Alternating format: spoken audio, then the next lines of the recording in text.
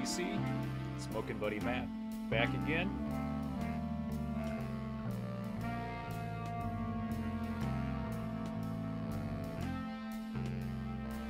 Trying to do one of the ultimate challenges is light a pipe on video.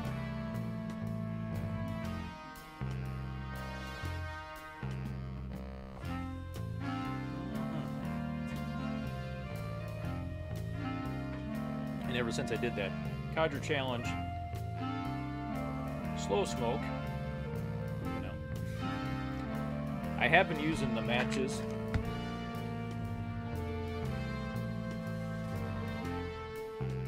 Because now I have 3 boxes of matches.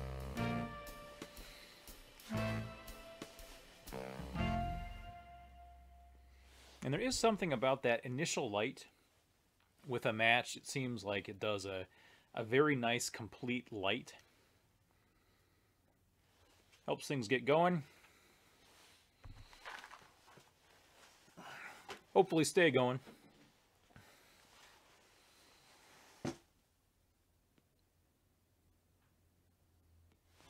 But in this video, we are not limited by relights, so that may happen. But the purpose of this video is video response to our friend Armchair Piper, Ed, who is doing a giveaway for his 4-year anniversary as a presenter. And I would like to say congratulations, Ed. 4 years, consistently doing videos, and I think that's every week, and I can definitely appreciate it does take a little extra effort to not only make videos but do it consistently, because since I've been doing videos, you know, you go through periods where even though you have video ideas, sometimes a lot of video ideas, it can be hard just to take the time, sit down and do it, or feel motivated to do it or whatever.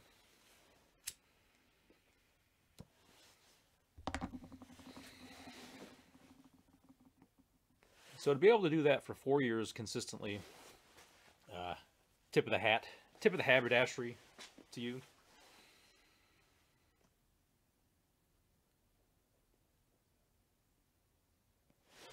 And I felt it was a good opportunity.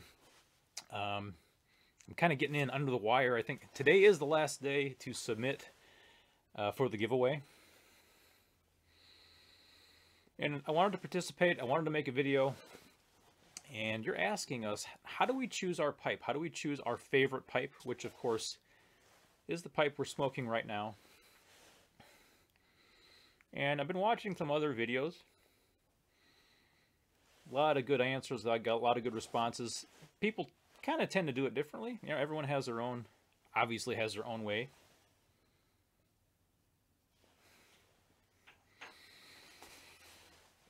So for me, I mean, I tend to be a little more pipe-centric. I guess that's how I think about it.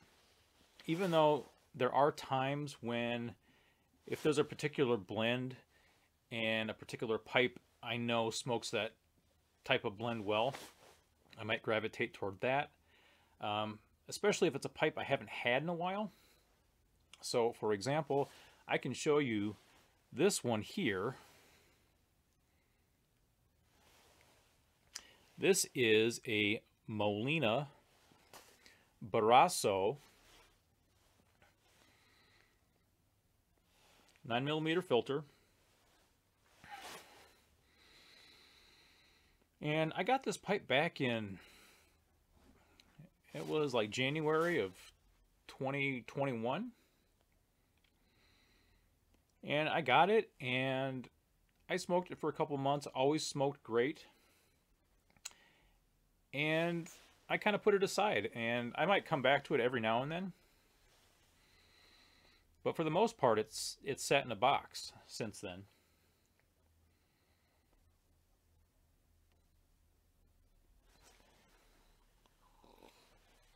And I would say one of the reasons for that is it has a slightly taller button than what I would prefer.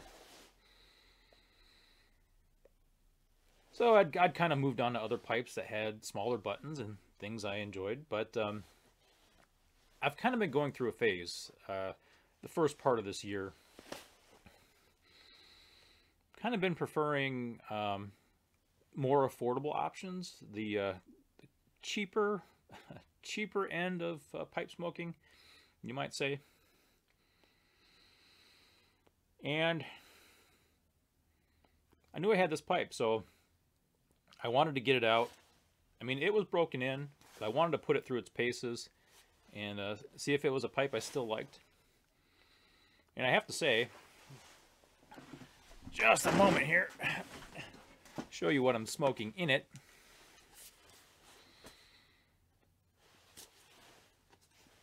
Sir Walter Raleigh. This pipe smokes Sir Walter Raleigh like nobody's business.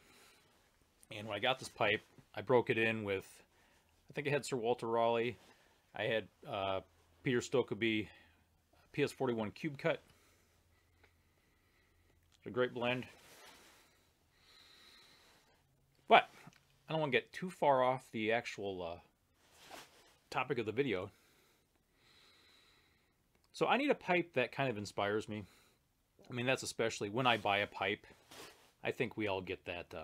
We get that pad where, oh, we need that pipe. If I only had that pipe, you know, you imagine how much you're going to enjoy it. And I've accumulated a good number of pipes, and typically what happens is I end up with, I'll call it a rotation of pipes, kind of wherever I'm smoking, whether it's out here in the garage, maybe in my my basement pipe lounge. I get some pipes around, and a lot of times it ends up looking something like this. I'll have a number of pipes lying around. So I've got two Dr. Grabo billiards, Missouri Meerschaum Diplomat Cob, and a Missouri Meerschaum Diplomat hardwood right there. And I might have a couple others lying around. Country Gentleman, my 7LE Series 3, 129, another random Washington Cob. So I get these pipes kind of lying around together, and I consider that my rotation. So when I go to smoke a pipe,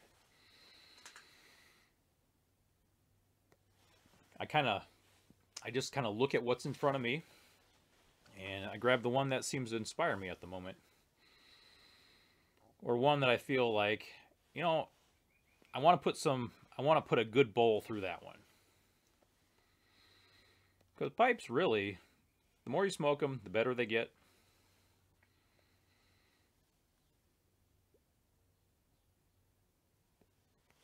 I really do believe that.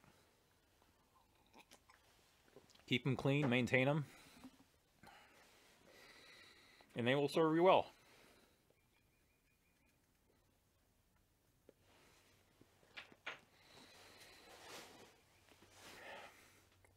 So I'll use whatever pipe kind of jumps out at me at the time. And you know, I've had this rotation going for a couple months.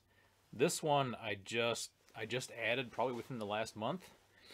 And sometimes I'll think about a pipe. I haven't had that one in a while. I'll dig it out, and that will become part of the rotation. Maybe another one. You know, it's a good opportunity to clean it up, and I might set that aside for a while.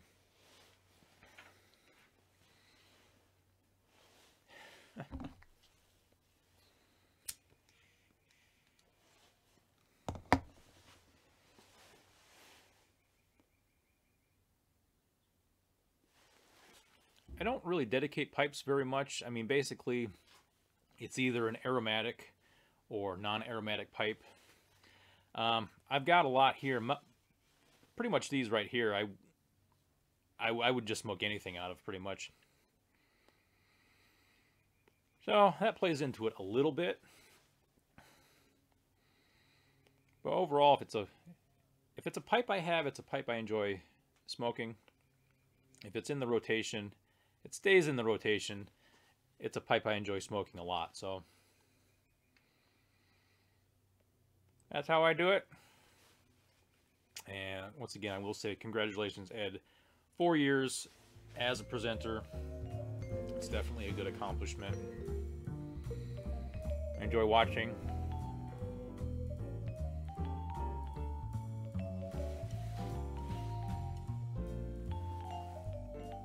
So with that, I will say you take care.